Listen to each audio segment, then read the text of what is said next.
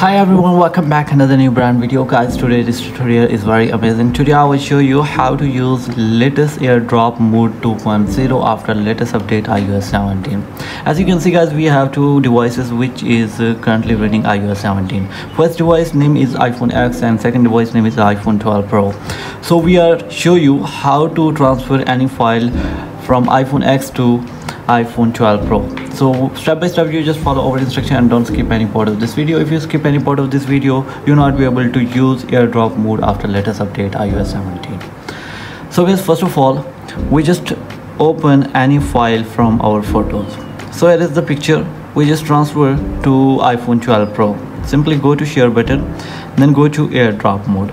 So what is the method guys? Simply you just attach your phones each together and connect your device. Now we have to receive this pop-up notification, then simply accept this and you will easily receive picture from another device. So this is a way to use new latest airdrop mode 2.0 in your iPhone.